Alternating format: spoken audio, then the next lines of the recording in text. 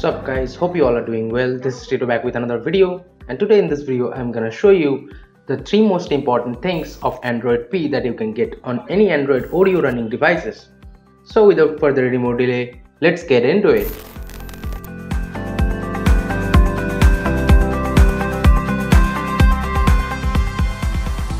So for this, all you need to do is download these 3 apps, and all the links for these will be in the description box below, so do not worry. And for my regular viewers, yes, I flashed Nitrogen OS again, even though I said yesterday that AOSIP would be my daily driver ROM. Hold on before calling me a liar guys. And this is just because AOSIP ROM has modded Pixel Launcher pre-installed, so I couldn't install this Android P launcher over that one. That is why I am back on Nitrogen OS right now, just for the sake of making this video. I am pretty sure that a lot of you guys already tried everything that I will show you in this video. But if you haven't yet, this one is for you. Enough of that, now let me get right into the launcher. This is how the Android P launcher looks like. Pretty similar to the previous Pixel launcher. No, Google Now Cards doesn't work over here to the left because I just installed the APK file. The dock over here looks fresh to me.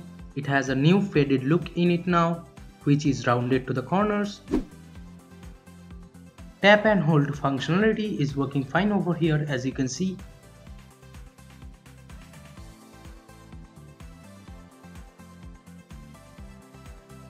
Here is the launcher settings if you are into that.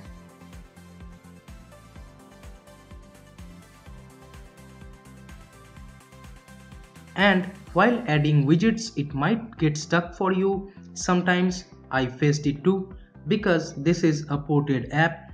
To get over this bug, just lower down the font size or display size in your ROM, then it should work fine.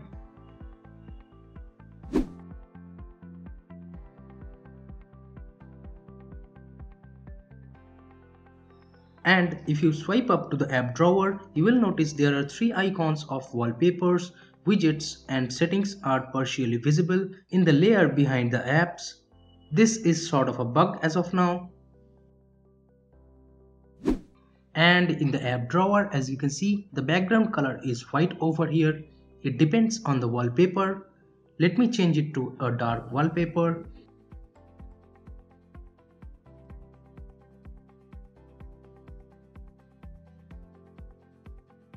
And as you can see, it changes to dark. And over here, as you can see, the scrolling bar and search color is red because I have set the accent color of this ROM to red. The launcher is smooth enough, but only thing I miss over here are the Google Now cards to the left and swiping to the bottom to get to the notification drawer. And now it's time to show you guys the Reply app.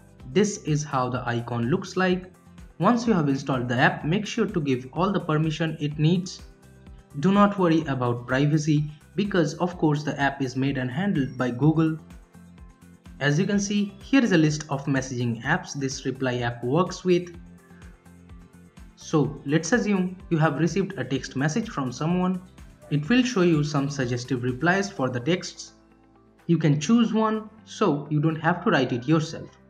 So 2018, right?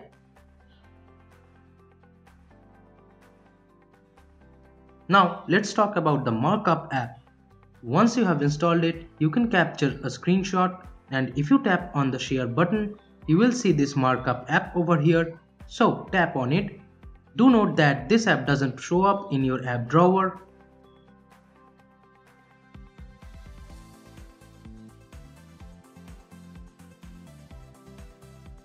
Here you can mark some areas quickly if you want to. You can choose the colors. Here is a look of my awesome handwriting, and you can crop it out and save to your gallery or share with friends if you want to. Hopefully there will be much more features implemented on the final release of Android P. So there you have it.